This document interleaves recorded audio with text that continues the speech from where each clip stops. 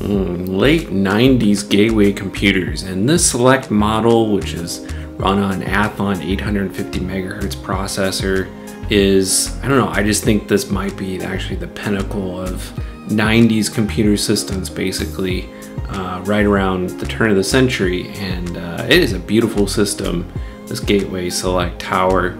And it was came out about the time I started college, and there's just no way I could afford this. And I've kind of longed after it for quite some time. And I found it on eBay for just 99 bucks.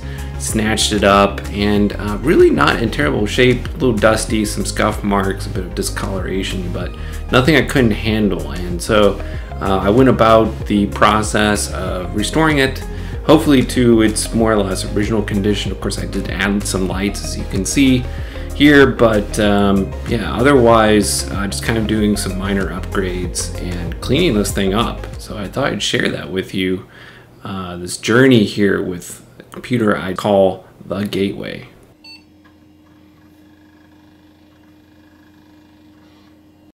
Now the first thing I needed to do was get out my dust blower here, my leaf blower actually, and just blow out about 20 years worth of dust. Which actually was pretty fun and pretty satisfying. You may have actually seen this video. I released a little bit of this not too long ago. I also did eventually take off the little fan CPU cover diverter, and man, there was a lot of dust in there that I did not get with the leaf blower. Next up, just get out the alcohol wipes and just wiped everything down, being really careful not to cut myself on any of these sharp raw metal edges that you typically had during this era.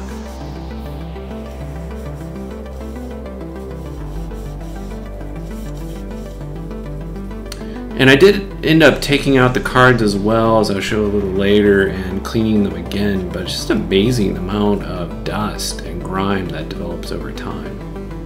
Probably can't tell that well, but the front panel as well as some of these bay covers were noticeably yellowed, so I want to take those off and retrobrite those. But of course, first thing you need to do is kind of take things apart and clean it as best as you can. And this has actually really neat front panel where that front piece just kind of pops out. And the 5 1/4 inch bay drives also pop out pretty easily. I like the mechanism that they use. And from there, it was just a matter of, again, getting out the alcohol wipes and wiping everything down. Make sure it's nice and clean and ready for retrobriting. Now, there were a few scuff marks that I really had to use some elbow grease and some melamine foam, basically the magic eraser, but that worked really well and got rid of just about everything. So I got myself a bowl here, some 3% hydrogen peroxide for the retrobrite, and decided just to make a little bath for these components, that front piece and the drive bay covers. And oh man, yeah, ran into a problem here, and that is that front piece simply would not submerge. It really liked to float.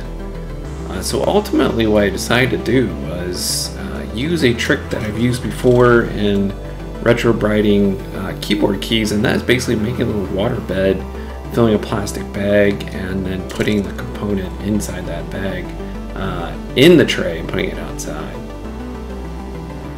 Turns out that the most yellow part of the entire computer is actually the DVD, and well, that's just really hard to retrobrite. So actually a few months back found this new in box, new old stock DVD drive. Apparently could have had Best Buy install it. I don't think I need them this time, but yeah, new old stock is really satisfying, so I decided just to go ahead and put this new one in there. And thankfully, the white color is actually perfect for this computer. Works really well with the case, blends in just great.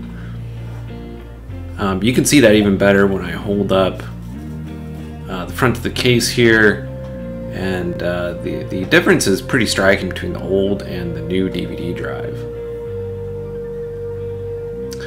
Now I just need to get the old DVD drive out and get the new one in. no assistance from Best Buy needed this time. Yeah, I mean, just look at the difference. So I'm not sure if that's yellowing or if it was just a beige DVD drive, but it did not look good, did not fit in. Yeah, that's just perfect. Now, it was at this point that I decided to go ahead and turn it on for the very first time, and it's a good thing I did, because just listen. At first I thought it was the power supply, but it actually turned out to be mainly the hard drive making all that racket. So I decided to replace it with a compact flash card and adapter to make it work. Really neat little system. The rear fan was also a little noisy, so I decided just to replace that with a Fantex fan that I had laying around. It was actually part of a CPU cooler that I had, and just used the plastic screws in the back. Worked just fine. Since I don't need the hard drive, I just went ahead and took the whole caddy out to open up some space and some airflow. And I ended up going with this 32 gigabyte flash card, again for the hard drive. Really easy to hook up. I just have to hook in the power supply here and the ID cable, and then find just an open slot. Doesn't even need to go into a PCI slot, just needs space to go in there, and then hook up the power. If I could figure out how to use Molex cables. Oh, here we go. And you can just kind of remove your hard drive from the back. You know, it weighs like a gram. Quite portable, very nice. The sweet sound of mostly silence makes a huge difference. Much, much better. Next up, I went on to install Windows 98, of course. It's the proper operating system for this machine.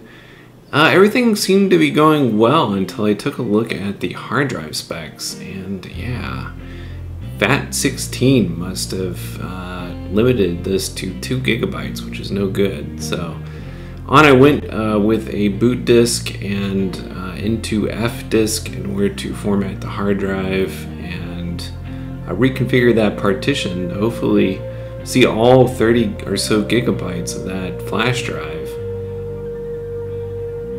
Sadly, that didn't actually work. That was limited to 8 gigabytes, so I think it was a motherboard issue. I did some searching and found that you might be able to get around that using a card like this. It just goes into a PCI slot, has a couple ID sockets on it. So I hooked everything back up, ran F-disk once again, formatting the hard drive, creating a new partition.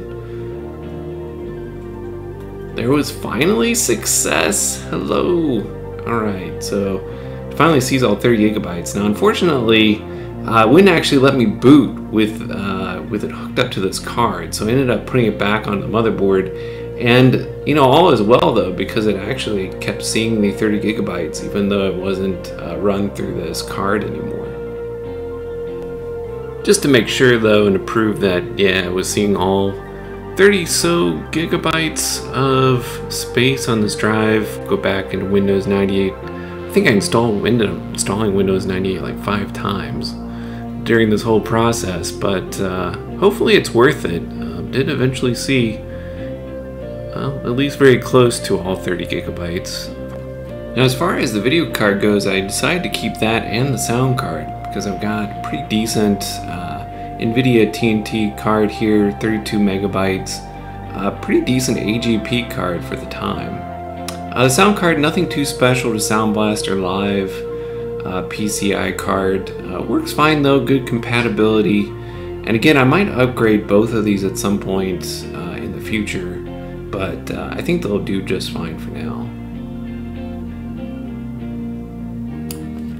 To add a bit of modern flair to this case, I went on Amazon and got myself this neat little couple LED strips, and it just plugs into a Molex cable, power cable here, and actually you can piggyback as well, so you can just connect them together. They also have these little magnets on the back, so you just kind of put them where you want them, and as long as your case is metal, they will stay attached. So Luckily, I had these holes in the front that were just perfectly sized. So I just took the LED strips and poked them through those holes, hooked everything up, and you have light. And the front of this case seems to be almost like it's just made for this kind of lighting effect. So that little front panel doesn't completely close out that front space, allows some airflow through there, and allows light out as well. And I just think looks kind of sharp. And I'll wrap things up here with a demo of a little indie game back in 1999. You may have heard of Quake 3 Arena.